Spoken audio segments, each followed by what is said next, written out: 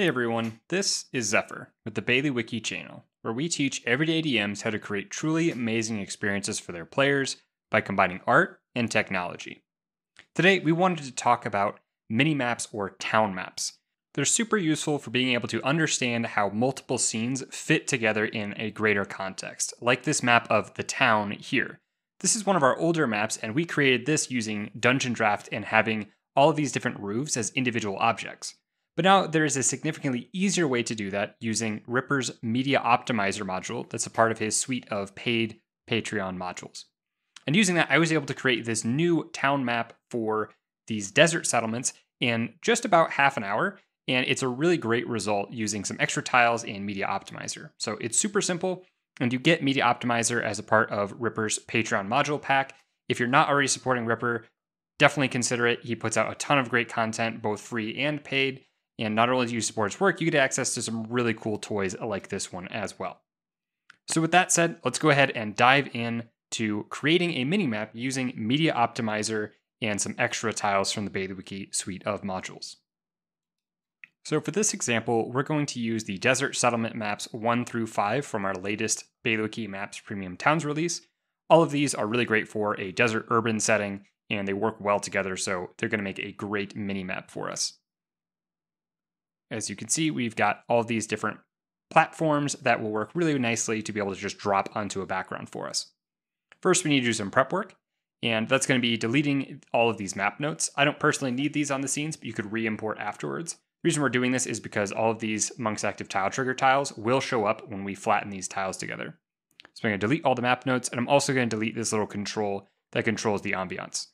Again, when it comes to using the actual scene, you can re-import these with the Monk's Active Tile Triggers functions intact, or you can delete these afterwards. So we're going to delete this black square background so that it doesn't get pulled in as well. Now that we've only got the tiles that make up this area, we're going to use the Media Optimizer Tile Combiner.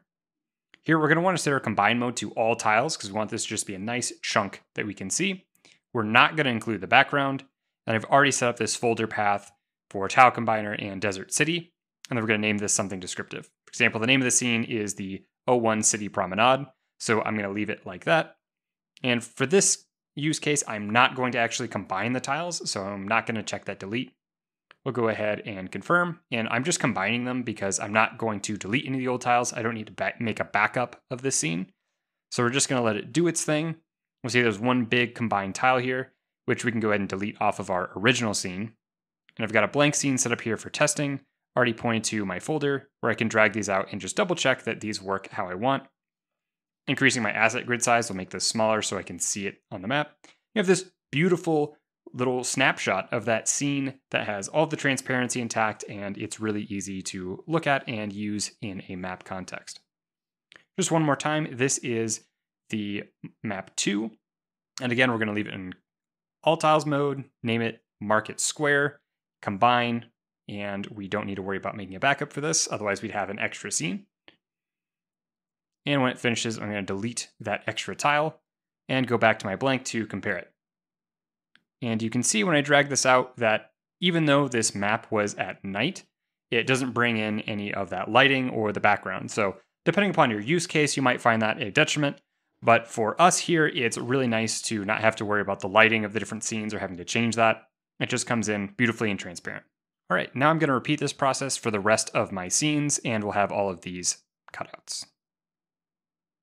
One quick note here is that on these scenes, you'll see the grid size is 100. That's going to be the DPI that Tile Combiner sets these up. So just as a demonstration, as a grid size is 100, I pull this out and you can see they line up just fine. And so that's how you can keep track of the ratio. You'll notice if you open up the tile, that it's got kind of a weird height or width to it. And that's just because these extra tiles extend out in odd directions of how they get clipped in. So then now we're going to make our new scene, which is going to be the actual Desert City map. When you create this, you can change the grid size, etc. I prefer that 40 by 30 grid units. You'll also want to go ahead and under the lighting side, alter your token vision and global illumination settings accordingly. Token vision means that people don't have to have tokens on there if it's unchecked. If it is checked, they do, and global illumination allows them to see everything. So now that we've got our city map, let's go ahead and drag out all of our tiles. And you can set these to different things. If we do 500, then these are going to be 1/5 of their original size. This looks a little small for me. I'm going to have to add a lot of extra content to fill in the blank space. Let's try 300. And that's going to be maybe a little too crowded. They're going to interlock too much for my liking. So I'm going to go in the middle with 400. And this seems about right. So get all of my tiles on here, and I like to have all of these tiles out before I start arranging them, and I'm going to then make a background. And when it comes to backgrounds, there's a couple options. My preferred method is to use in the BaileyWiki nuts and bolts macros. We've got some free overlays here, and then in the terrain overlays, we have a desert option, and I'm going to drag that to my hotbar. And I'm going to use that to take a tile and turn it into my terrain. So I'm going to actually use this place tile or create tile tool to draw out the shape of my entire map. And I just need to pick a solid background. So I'm going into the town's active tiles folder, and I'm going to grab this black PNG that I know exists. And you can use any opaque tile. It's just important that it's opaque. And you'll need to send this to the background so that it doesn't sit over top of our different pieces. I'm just going to run this macro until I find a background that I like. You can see there's a lot of variety in here, so just go until you find something that fits what you're going for, and I'm pretty okay with these dunes. And now it's time to actually arrange all of our tiles into a way that makes sense to us. And what's really nice about this is, in the context of how we're going to lay these out, you can just think of this map as actually having the true north and south of how these maps are oriented, but within the maps themselves, maybe they're not actually oriented north and south, so you've got the freedom to rotate things or move things around as you see fit. And I want to keep that central market kind of central since that is the center piece there and it's in the name. I'm just trying to get a rough position here and a rough idea of how these are going to fit together. It's totally fine to adjust these as I go. And once I'm pretty happy with their general configuration, that's when I'm going to go into my tiles and I'm going to pick some extras. All of these are going to be found under the towns, maps, and then wilderness section in different subfolders. So you can check that out for all of the different tiles. There are way too many to list here. So I'm just going to go through this pretty quickly. I want to add a river so that we actually have the crossing for the canal works on this central piece of the crossing. And it also helps explain why there's all this lush vegetation at all of these different points. This is kind of an oasis town or a town along a river here. And you can see I'm not afraid to make adjustments to where all of these different maps interact with each other. You know, that's the beauty of building this in Foundry with all these different tiles is we have the freedom to move things around at will until we get a effect that we like. Now I'm going in and I'm adding some paths and roads to connect these different pieces. Obviously, this would work perfectly well without these roads or even without the river in order to demonstrate where these maps are in relation to each other. But I want to give a feeling of connectivity, and this really helps to sell the idea of your map.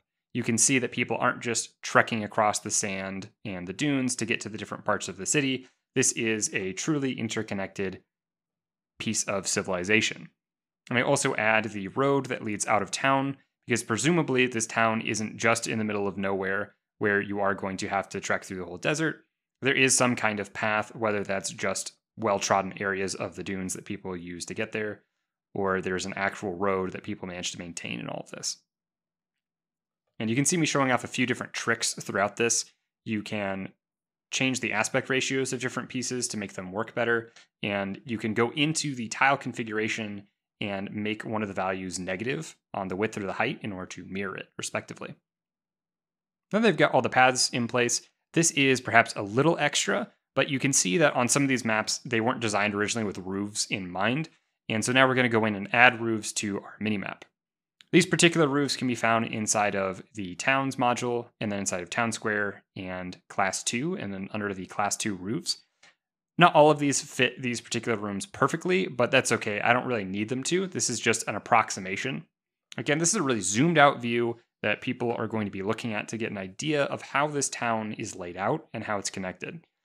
Really don't stress yourself out about making things look exactly like the original scenes or making them look perfect. Just having this idea of what buildings are where and what sections of town are where is going to do a lot for your players. And most players aren't going to hyper-analyze every single map. So do enough that you're happy with it, but don't stress yourself out about it. The idea here is to make things easy for yourself when creating your map. Now, this would be perfectly serviceable, but we can also add some extra style by adding additional tiles. So I'm going to go in and I'm going to add some different vegetation. And again, these are in the towns folder and under the wilderness section if you want to use these exact assets. So adding some cacti along the outskirts of town and further away from the river, and some mesas to add some other visual interest. And just generally adding a bit more life and space to the areas of the map that we don't have buildings in. This is a great way to really sell the map a little bit more. It makes everything feel like this city or settlement is actually been here. It doesn't really make sense for there to be all this vegetation on these actual city maps, and then there not be additional vegetation or bits of wilderness terrain around the area. Again, obviously, you could use this as a simplified map without adding these extra tiles, but this really helps add a bit of extra style and flair, particularly if your players are going to spend a lot of time in this town and are going to be referencing this map a lot. It's worth putting a little bit of extra effort in. Then I'm adding some additional vegetation to, again, give the idea that the river has a lot of lush growth around it. And this is a great place to start with all of the tiles. And we can go the extra mile here if we want this map to work at night. We can add some additional lights, and that's going to really help make things pop. And so I'm just going to add some general torch glows here. And when I am done setting them all up, I am going to set a darkness activation range on it so that it only works at certain times of the day. And from here, I'm going to go ahead and copy this light, and I'm going to add it in a few other places around town. One thing that you'll notice is I'm not using these particular lights to cover everything in town. They're just in a few strategic locations. And the reason why we're going to do that is because it really helps with these more macro level maps to have some variety in your lighting. And so that's what I'm doing here. I'm going to make another version that has a slightly different coloration, not too drastically different. And then it's also going to have a different darkness activation range. If you use something like Simple Calendar with some extra plugins in order to automatically change day and night and have some dynamics to it, then this will really help sell that. And these are going to be kind of the house lights. And so I'm putting them on the buildings that don't already have one of the bigger and brighter lights that turn on earlier in the day. And it's a simple matter of copying and pasting into the places that you want the lights to be in. And we can turn the lights off here to get a better view with the scene lighting here. And it looks pretty good. And the final touch I want to do is I want to add some clouds to this with FX Master. And, being in a desert, the clouds are not going to be as dense. So I'm going to go ahead and set them to have a slightly lower density. And that's going to, again, sell the idea that we're in a desert. There are clouds, which gives a bit of life and feel to the map without being too overbearing since we've got that lower density. If you want to, you could also set up additional settings for maybe there's a sandstorm going on by repurposing the snowstorm option or something with the fog, etc. And it takes a little bit for the clouds to appear, and then I'm going to decide to make additional tweaks. For example, maybe I want the direction to be from west to east, etc. And we can go ahead and turn the sunshine back on to get a better view of the weather with our map.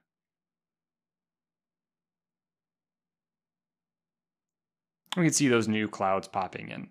And if I wanted to be really particular about this, maybe I would customize this further. Or again, if I'm using something like Simple Calendar or with a weather plugin, etc., then it could manage that for me and I wouldn't have to worry about it. But there we go, a really gorgeous map done in about half an hour. All right, and that's going to conclude our tutorial on using Media Optimizer's Tile Combiner feature and some extra tiles to create some really gorgeous mini maps and settlement maps for your games. As I mentioned earlier, this took me about half an hour of real time. Your mileage may vary, but either way, this is a lot faster than building this from scratch in another mapping tool like Dungeon Draft, and it looks a lot better than using some really rough approximations of where these different maps interconnect. I hope that this has given you some extra tools to put in your DM arsenal for prepping your games. Once again, this has been Zephyr with the BaileyWiki channel. If you enjoyed this video, subscribe to keep up with all of our latest content, and consider becoming a patron. Not only do you support the channel, we also gain access to all the modular systems and scenes that we've ever made, including all of these great desert settlement maps that we've just released. This is Zephyr signing off. Thanks so much for watching, happy gaming, and have a good one.